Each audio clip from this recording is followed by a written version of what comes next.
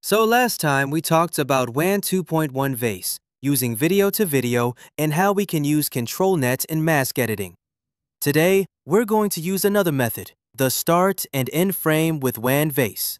Like all these demo videos where I was using the same motions guider of a character spinning 360 degrees, and the frame style are just based on a start frame and optional with an end frame for video generation. As you can see, all these characters are having the same spinning motions with a very coherent style. Even though we have all the motions doing the same actions here, we can still have different frames applied as well. In Wan 2.1 Vace, we can also use start and end frames. A lot of the start and end frame AI models that we've seen before have problems with frame transitioning when we see a lot of morphing. Even though we have very similar start and end frames, it's hard to do very smooth transitions, and the background can stay still with one coherent style. And as you can see right here, we got another angle of the character spinning with the same motions, but the start frame is a close-up shot, and then the end frame can create something way different. Even though we don't need an end frame, just let the AI have more freedom. Like in this one, we just use a start frame to create the motion of the elf walking on the river stream. Now let's check out how we can do that and make very smooth transitions between start and end frames. So in here, I've made two workflows, so basically, go for the simple one first. And as you can see in here, I have reference image 1. This is for the start frame. And then I got reference image 2, which is for the end frame. Now I've used file paths here. I like to do it this way because I don't want to duplicate those input files in my Comfy UI input folder. Moving on to the frame preview, I've merged two frames into this When Videos Vace Start to end frames. Now this is coming from the When Videos wrapper node because this one is so convenient. It allows us to make start frame, end frame images, and mask output, which lets us guide the AI on what to do for each frame here. Now I'll run this, and you'll see how that looks in the generated output. In this node, we're going to use the image reference and the image reference mask and put that into the Wan Vace. This time, I'll use the native node here because I see that the native node has the potential for expanding and integrating with other AI models together. Furthermore, if you develop the workflow with more expansions, that's why I use the native node here. For the Wan Vace 2 video, we're using the control videos as we're inputting from the image reference. Then the image reference mask, we're putting that for the control mask. And this time, we don't need the reference image here because we already have those reference images input in the control video image list. And obviously, we're using what we usually do, set our width, height, and the length of the video. Usually, you can put 81 frames, but I've tried to put 129 frames, which means 5 seconds, and you can use frame interpolation to make it longer, even up to 10 seconds, whichever styles you want. Back to the top here, I've got the video loader and all these settings for how you use the motion guide.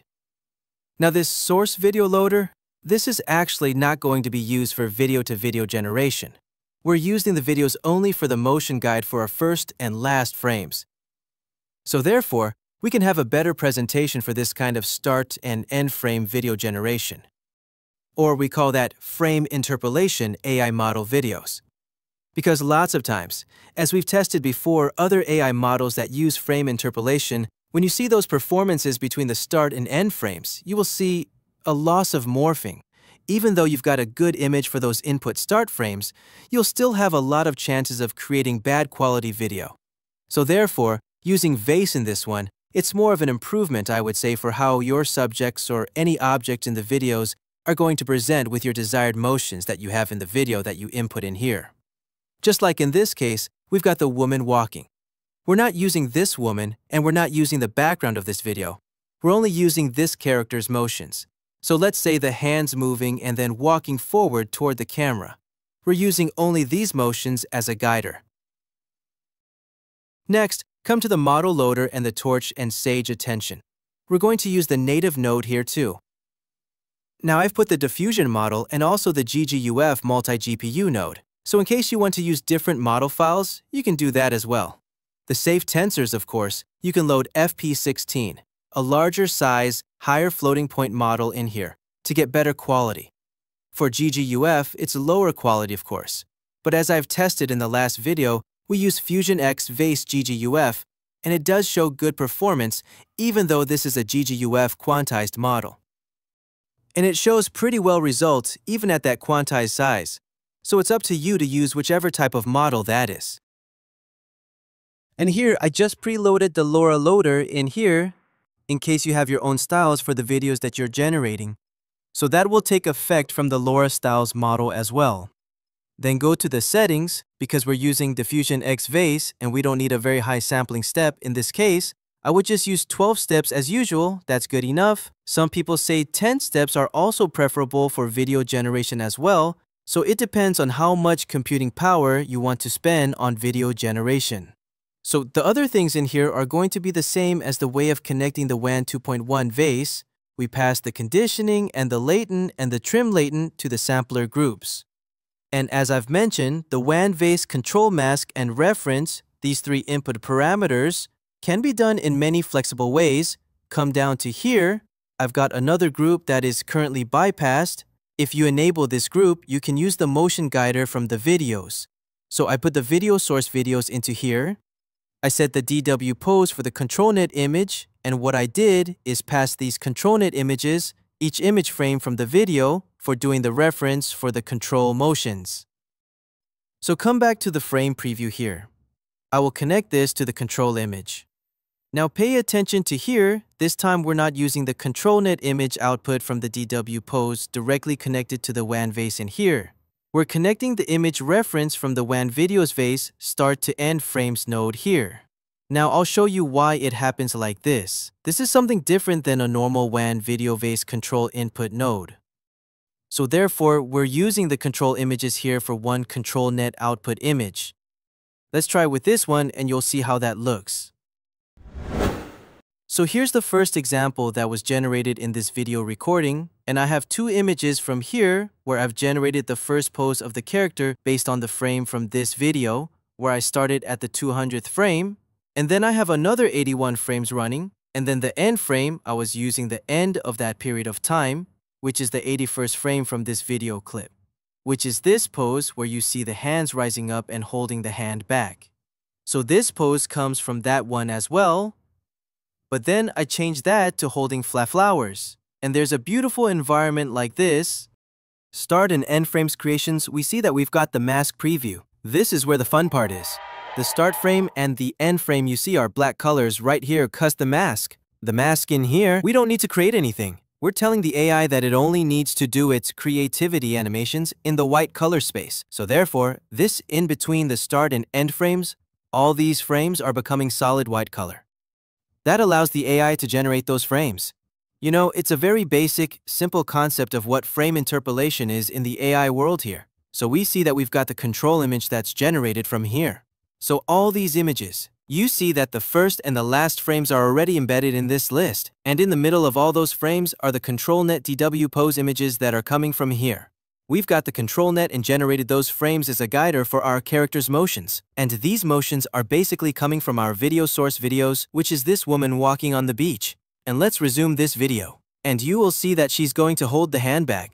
But we're going to cut on this part. We only need that part that starts from the beginning where the woman's holding up her arms and then carrying them back, which I have captured this motion of the arms rising up and the hands holding back at the shoulder. And I changed that to this way, where the woman in my generated image is grabbing the flowers on top and then walking forward to this beautiful area. It can be, you know, making more creativities with the motions rather than just having your video to video that's limited by the form and shape or the video structure. So this is one of the ways of using Vace for start and end frames. Another way of using this is that you can even disable the second image reference, which means we're not going to have the end frame input in our frame interpolation. This way, we're not going to have the last image frame embedded in the image list, and also the mask on the last frame here, it will turn to white color as well. So it will start from the first frame and let the rest of the image frames in here for the AI to generate those motions. So let's try out this one. We'll have the same image here. And then comes the video generation section. In this way, it will be very similar to video when we're using the ControlNet guider and reference image for your video generation and using things like DW Pose or Open Pose. You can guide this character on how they're going to walk, how their hands are going to pose, etc. Especially the head, going down and then looking up again, is all mimicking what I have in my character of the source video. And the other way in here, because we're limited or we're using the end frames at the end, we have to get something that's close to the last end frame and how they're going to look in order to allow us to have the motions more correlated with the first and last frames. Because let's look at this full page. Our first frame is here, and then the last frame is almost here, when the woman's holding up the flowers with this pose. So we have to, in the middle of this part, use text prompts as well as the help of the ControlNet DW Pose to do this whole motion for us, and connect it with the text prompts that I have, like the woman holding up the flowers. Because the flowers are held in her hands, we have to generate it. And the AI is going to do that by connecting all this context into this video's motion.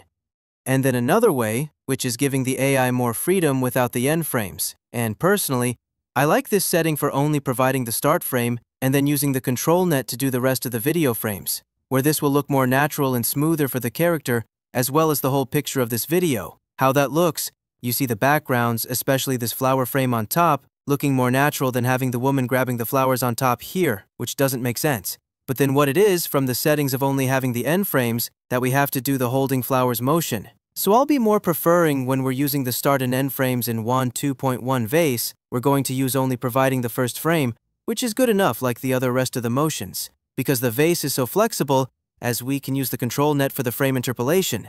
This is totally a game changer for start and end frame video generation as well. So let's say if I'm doing this with more than one ControlNet. So let's say we've got a DW pose. We want to add one more ControlNet because sometimes you're not only having the character walking forward or just walking backward. That's like a robotic movement. There are some times, like my previous examples that I showed, you'll have your character like this and then spinning around and doing all this dynamic motion, different angles of the character. Even the front or the back of the character will be showing as well. In this way, we're going to need another ControlNet for this. Because the DW pose, as you guys have tried this before, you'll notice that the DW pose or open pose do not do well for character turnarounds. So we're going to use another additional Wan Vace to video collaborating with the start and end frames input. And that will be more advanced than just a beginner level of the Wan 2.0 Vace using the start and end frame like this. So for the more advanced way to do that, I've based it on the previous workflow, and I added another Wan Vace to video node here, connecting additional conditions with additional control video inputs here. So this control video input, I'm going to use DepthAnything v2 preprocessor in this way. I'm using segment anything. I only want to get the character motions only. I want to get rid of the rest of the backgrounds, or anything that's distracting my video output. When you haven't used the segment, it will generate DepthAnything v2 that covers the whole video scene from the loaded video in here. Because I don't want the shape, and those beaches, seawater, the background, the sand on the ground. I don't want this shape. I just need this character that's highlighted and mimicking that motion of the character. So I'll be using applying the segmentation here. It's just a simple way to prompt it to get me the character only. So once I get the character only, it will be processed using DepthAnything v2, and there I will have only the focus of the character depth map for it, to allow running with the DW pose as previously. What we've done, and I put that DW pose in here for, within the same video loader groups here. Just know, you can do your own layout, having other styles or putting that into other individual groups if you prefer. But this is the faster way that I modify the workflow to run in this way. And the same image control reference output that I have in the set node, it doesn't matter how you put that location. The only matter is that you connect those data connections with the right logic. So, you have to think before you apply this, if that logic is correct. So back to here. Once we have the image reference, and this is from the DW pose, and then we've got this one from our second ControlNet, then we can do more complexities of character motions, such as the examples that I showed of the character spinning. I think this is in the AI world. The hardest part to detect a character's front and the back of the character and how that looks. So I also did, different styles and different images and mimic that motion, and it's able to do that in the when video start and end frames. Okay, so we've got the generated result here. As you can see, this is mimicking the spinning around of the character's motion. We're able to use this image that I have based on the video source first image frame. And I generated this image from Flux. You can also use other image diffusion models, such as nowadays we have the Flux contacts. You can use that as well. It's all up to you to create. But then, this workflow demo here, I'm just using Flux, and I pass the image output in here, called the image Flux start frames. So by using this, I'll be dedicating this image for the start frame. Then I'm coming to the start and end frames group. I'm choosing the same output values from the Flux group, because I'm not using the reference to image from the end frames reference here, it will ignore this input. It doesn't matter. Even if you connect this, you don't have that group operated in this time. It's bypassed, so it will just be an empty connection. But then, we have the ControlNet for the DW pose from here. You will see the DW pose as the output image frames for the reference, and we have very clearly seeing that the character motion spinning around using this DW pose as the guider. And then the second ControlNet, I'm using DepthAnything v2. It will allow the AI video model to identify which is the front and the back view of the character, such as right now. As you can see, it's really clear that there's no problem at all. So spinning around, if you just use the DW pose, it will have the body spinning, and the hat might be like a ghost staying still on the backward of the character's body. That will look awkward and will be a failed video. And I've used 720p resolution in this video. So, therefore, it can generate better resolution for the video output. This time we can see that the face is clear, so that's how we can do that using Vace to do start and end frames. And also, we can use only the start frame without the ControlNet, just like this. And you can bypass the second when Vace to video. So in this way, you will only have the reference image in here. And this reference image is coming from what we have in this group. And it will not have those DW Pose ControlNet images appear here. And in that scenario, next, I would be generating the scenario like this. It will not have the guider for the character motions. So let's check out how that will look like without the DW Pose ControlNet. So you will see obviously in here now, we only have the start frame of the image, and then the rest of the image are in the gray color. That means that we will be just like the mask frames here. It allows the AI to do whatever image frames for this video generation, for frame-by-frame generation. And this way, we won't have the load video for the guider. Instead, it will be looking for something else, other character motions, for the upcoming video generation. So in here, we've got the new video generated. As you can see, the motions are not the same as what we have in the reference video here. Instead of this character spinning around, and we're seeing that and other motions of the character here. What I've generated is another different motion compared with what I had in the first time I tried it with the video reference video as the control motion. It's another style. That's how we can do it with different combinations of input and also having different latent data. Now, one more thing I have to mention is that I've tried an AnySwitch in here for the trim latent.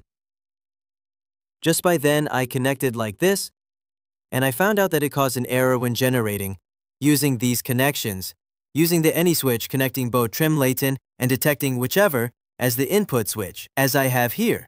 That's showing the generate result. So the last time I connected the AnySwitch like this, it was showing this error of the kernel size problem. It has a greater actual input size. Because this way, I think that the trim latent cannot be handled by the AnySwitch, or maybe I should say the AnySwitch doesn't have the conditions for handling the trim latent input data for this switching method. So if I have this bypass and the latent data output can be used by the AnySwitch, but the trim latent cannot do that. Otherwise, we will cut into this error message because of the Vace decode. We will have this message created in this way. So I will be deleting this AnySwitch node, so the trim latent has to manually connect it, like the last time that I did in the previous workflow, if you're using the bypass one of the nodes in here. So let's say, in this case, I didn't use the DepthAnything v2 bypass this node, and I have to connect the trim latent on the top here. So that's how I've done that so far, and it will be updating sometimes when I have more testing about how that goes. So as you can see right here, once I click this run, and when I directly connect the trim latent, it's able to generate and create the output from the Vace decode without problems. So that's it for this video, and I hope this is going to inspire you on how to use Wan 2.1 Vace using their method for generating first and last frames in AI videos, like this. Lots of combinations you can try, lots of conditions you can test around with. I'll see you guys on the next video. Have a nice day. See ya.